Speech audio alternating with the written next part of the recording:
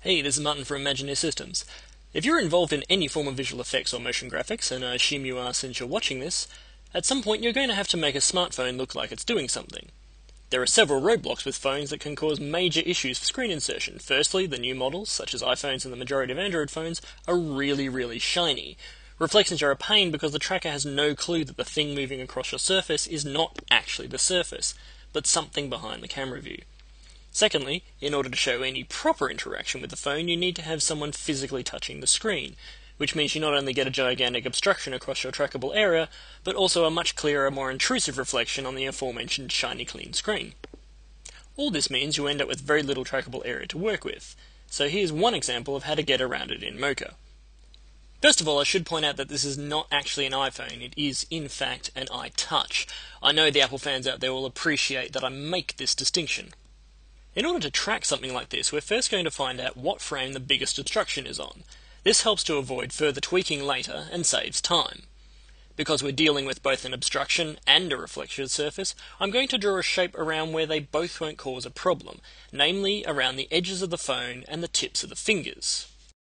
Although we've got ample coverage on the right, I'm also going to use Add Spline to Layer to add an additional shape around the corner over on the left to really stabilise the shot. I'll then up the minimum percentage of pixels used to about 90% to capture more detail, and switch on perspective on my track.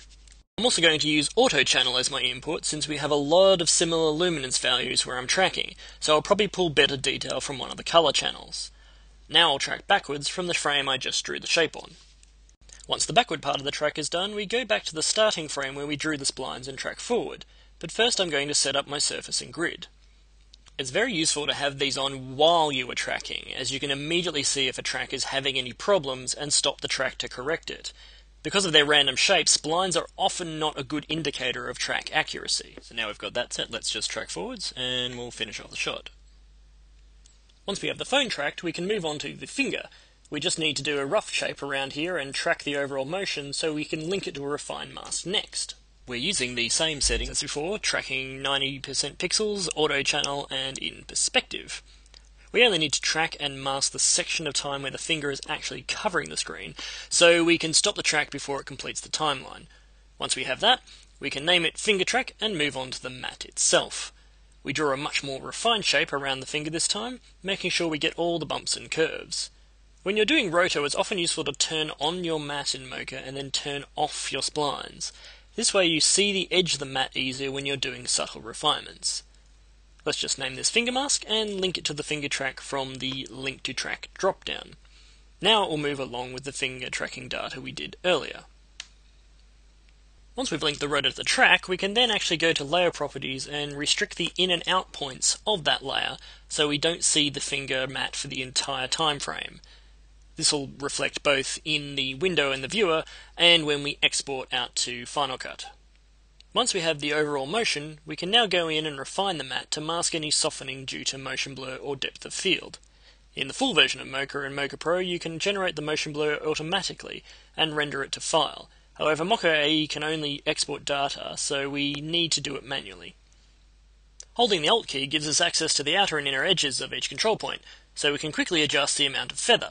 We can also set an overall edge width for the set of points by selecting them and defining a pixel value in the edge width field and clicking Set. Now all these points are set with the same 4 pixel edge width. Right, rather than boring you with a tweak by tweak roto, I've actually just loaded in a different file where I've got the tracking data and the final roto done. So we can see our finger mask here, it's got the mat following along with the file there. And so we can now start exporting this stuff out to Final Cut. So we've got our phone track, which I'm going to just adjust on the corners here a little bit.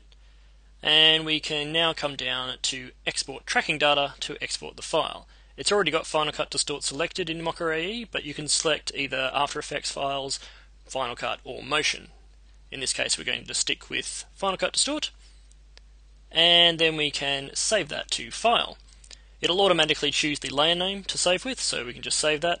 I've already got one here, so we'll just replace it, and click Yes.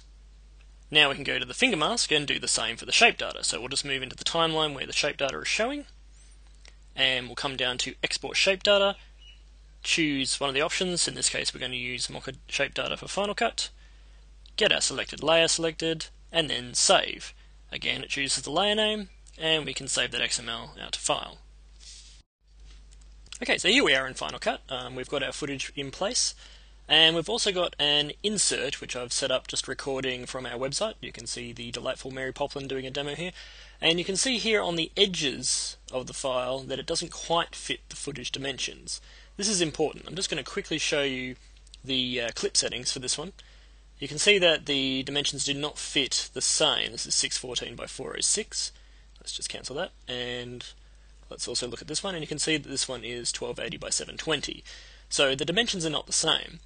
So when we export out our distortion data, you can see here, it's not going to match the same dimensions as the footage that we've got in Final Cut. So I'm just going to save this again to quickly show you the example. And then once we've saved that and brought it across, we can import that file.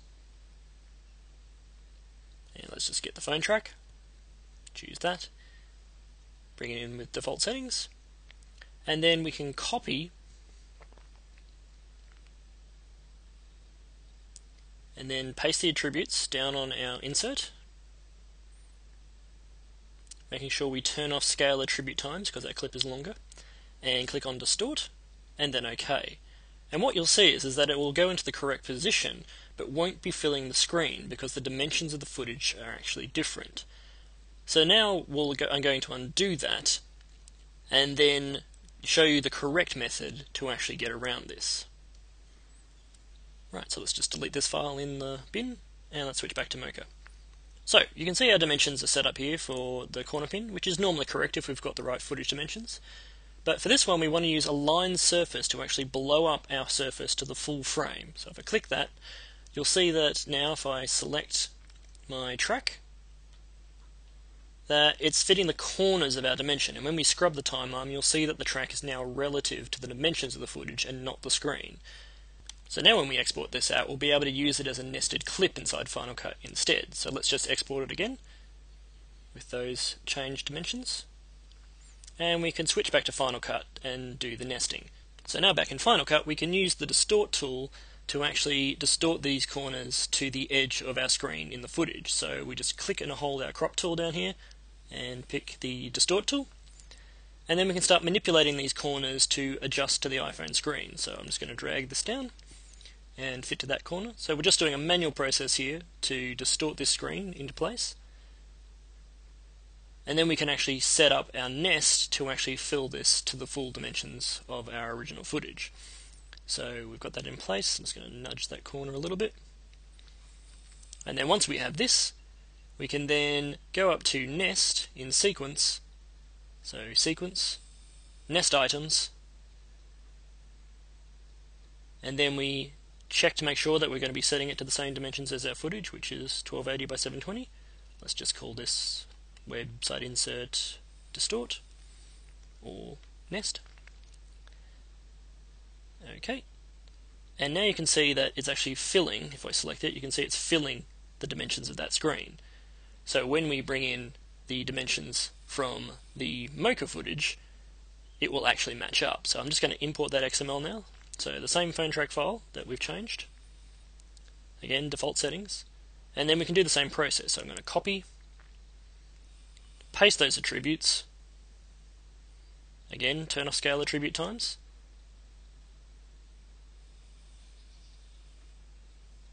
and then use distort, and OK.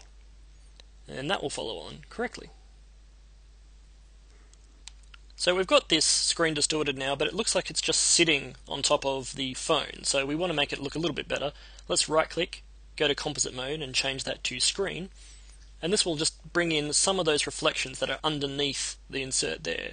You'll be able to see that reflection of this shadow coming through, and it just makes it a bit more realistic. There's other modes you can try, like multiply and overlay and stuff, but screen is usually the best one in these situations. Now we just need to bring in our finger to cover up the rest. So we go to our XML, choose our finger mask, and just click choose. Again, leave those default. Like with all footage, it's a good idea to check to make sure that the aspect ratio is correct. So I'm going to go into item properties, And we can see here that the pixel aspect ratio has actually been set to HD by Final Cut and not square, which is what we want. So I'm going to right click this and choose square, just to make sure we're all on the same page. And then we can click OK. Then we can just drag this file down on top like another piece of footage, and our finger should now be sitting on top of the rest of the footage. Cut out nicely because we did that roto before inside Mocha. So now we just need to check to make sure it's rendering out okay. So Command R to render, and we'll write it out. So now that it's done, we'll just backtrack and play back, and you can see our finger compositing nicely over the top of our screened insert. So that's how you track and roto a phone inside Mocha AE and then composite it inside Final Cut. If you have any questions about today's tutorial, please feel free to go to our forum at forum.imagineersystems.com. This has been Martin Brennand for Imagineer Systems.